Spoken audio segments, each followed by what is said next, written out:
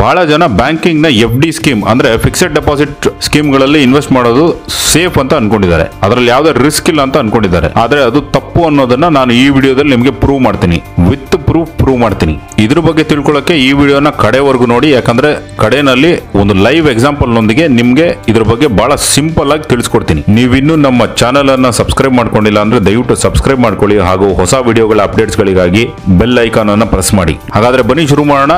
ನಾನ್ ನಿಮ್ ರಾಕೇಶ್, ನೀವು ನೋಡ್ತಾ ಇದ್ದೀರಾ aspiring Kannadiga channel. Welcome to aspiring Kannadiga channel. FD ಅಂದ್ರೆ ಫಿಕ್ಸೆಡ್ ಡೆಪಾಸಿಟ್ ನಲ್ಲಿ ಇನ್ವೆಸ್ಟ್ ಮಾಡೋದು ಬಹಳ ಸೇಫ್ ಹಾಗೂ ರಿಸ್ಕ್ ಫ್ರೀ ಅಂತ ಬಹಳಷ್ಟು ಜನ ತಿಳ್ಕೊಂಡಿದ್ದಾರೆ. ಆದ್ರೆ ಅದನ್ನ ಪ್ರಾಕ್ಟಿಕಲ್ ಆಗಿ ಕ್ಯಾಲ್ಕುಲೇಟ್ ಮಾಡೋರು ಬಹಳ ಕಡಿಮೆ. ಈಗ ಉದಾಹರಣೆಗೆ ನೋಡಿ, 95-96ನೇ ಇಸ್ವಿಯಲ್ಲಿ ಭಾರತದಲ್ಲಿ ಫಿಕ್ಸೆಡ್ ಡೆಪಾಸಿಟ್ ನ ಇಂಟ್ರೆಸ್ಟ್ ರೇಟ್ 12ರಿಂದ 13% ಅಷ್ಟಿತ್ತು. ಆದ್ರೆ ಈಗಿನ FD ನ ಇಂಟ್ರೆಸ್ಟ್ ರೇಟ್ ಎಷ್ಟಾಗಿದೆ?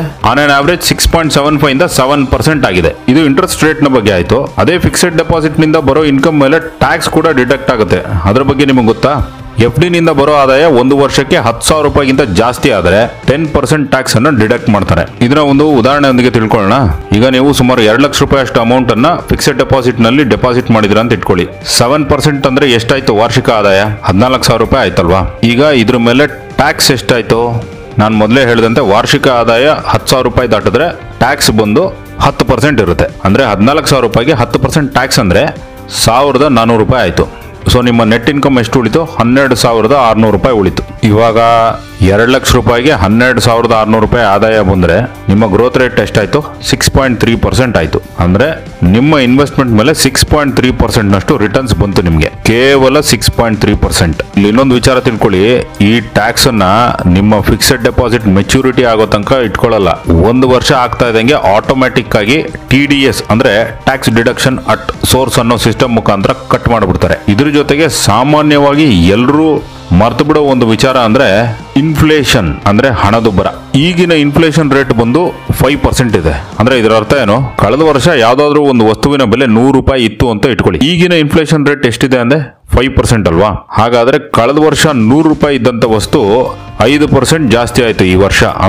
ಅಂದ್ರೆ ಆ ವಸ್ತುವಿನ ಬೆಲೆ 100ರಿಂದ 105 ರೂಪಾಯಿ ಅಷ್ಟಾಗಿದೆ ಈಗ.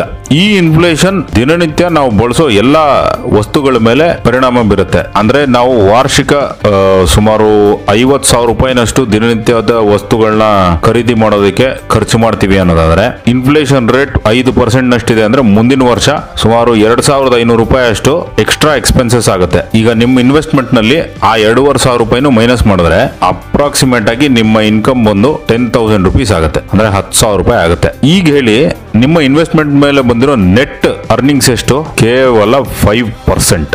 ಈಗ ಅದೇ ಮ್ಯೂಚುವಲ್ ಫಂಡ್ ಹಾಗೂ ಸ್ಟಾಕ್ ಮಾರ್ಕೆಟ್ಗಳ ಆನ್ಯುವಲ್ ರಿಟರ್ನ್ಸ್ ಅನ್ನ ಗಮನಿಸಿ. ಕೆಲವು ಮ್ಯೂಚುವಲ್ ಫಂಡ್ಗಳು ಲಾಂಗ್ ಟರ್ಮ್ ಅಂದ್ರೆ 3 to 5 ಇಯರ್ಸ್ ಇನ್ವೆಸ್ಟ್ಮೆಂಟ್ ಮೇಲೆ 20% ನಷ್ಟು ರಿಟರ್ನ್ಸ್ ಕೂಡ ಕೊಟ್ಟಿದೆ. ಇನ್ನ ಸ್ಟಾಕ್ ಮಾರ್ಕೆಟ್ ಅಲ್ಲಿ ನೋಡಿದ್ರೆ ಅಲ್ಲಿ ಅದಕ್ಕಿಂತ ಹೆಚ್ಚಿಗೆ ರಿಟರ್ನ್ಸ್ ಗಳು ಸಿಕ್ಕಿರೋ ಕೇಸಸ್ ಗಳು ಬಹಳ ಹೆಚ್ಚಿದೆ. ಈ ಪಾಯಿಂಟ್ ಗಳನ್ನ ಯಾರು ಸೂಕ್ಷ್ಮವಾಗಿ ಗಮನಿಸದೇನೆ mutual fund, stock market investment ಇವೆಲ್ಲ ಬಹಳ ರಿಸ್ಕ್, ಸುಮ್ನೆ ಫಿಕ್ಸೆಡ್ ಡೆಪಾಸಿಟ್ ನಲ್ಲಿ ಇನ್ವೆಸ್ಟ್ ಮಾಡಿದ್ರೆ ಸೇಫ್ ಆಗಿರುತ್ತೆ ಹಣ ಅಂತ ಅನ್ಕೊಂಡು ಸುಮ್ನೆ ಇದ್ದು ಬಿಡ್ತಾರೆ. ಆದ್ರೆ ಸ್ಟಾಕ್ ಮಾರ್ಕೆಟ್ ಅಥವಾ ಮ್ಯೂಚುವಲ್ ಫಂಡ್ ಗಳಲ್ಲಿ ಇನ್ವೆಸ್ಟ್ ಮಾಡದೇ ಇದ್ರೇನೆ ಬಹಳ ದೊಡ್ಡ ರಿಸ್ಕ್. ಹಾಗಂತ ಫಿಕ್ಸೆಡ್ ಡೆಪಾಸಿಟ್ ನಲ್ಲಿ ಹಣ ಡೆಪಾಸಿಟೇ ಮಾಡಬೇಡಿ ಅಂತ ಹೇಳ್ತಾ ಇಲ್ಲ ನಾನು. ಬಟ್ ಈಕ್ವಲಿ ಮ್ಯೂಚುವಲ್ ಫಂಡ್ ಹಾಗೂ ಸ್ಟಾಕ್ ಮಾರ್ಕೆಟ್ ಅಲ್ಲಿ ಕೂಡ ನೀವು ಇನ್ವೆಸ್ಟ್ ಮಾಡಿ. ಅವಾಗ್ಲೇ ನಿಮ್ಗೆ ನಿಮ್ಮ ಇನ್ವೆಸ್ಟ್ಮೆಂಟ್ ನಿಂದ ಒಳ್ಳೆ ಅರ್ನಿಂಗ್ಸ್ ಬರೋದು. ಹೀಗೆ ಬರೀ ಫಿಕ್ಸೆಡ್ ಡೆಪಾಸಿಟ್ ನೇ ನಂಬ್ಕೊಂಡಿದ್ರೆ ನಾನು ಈ ಎಕ್ಸಾಂಪಲ್ ಅಲ್ಲಿ ಹೇಳ್ದಂಗೆ ನಿಮ್ಗೆ ಲಾಭಕ್ಕಿಂತ ಬರೀ ನಷ್ಟನೇ ಜಾಸ್ತಿ ಆಗುತ್ತೆ.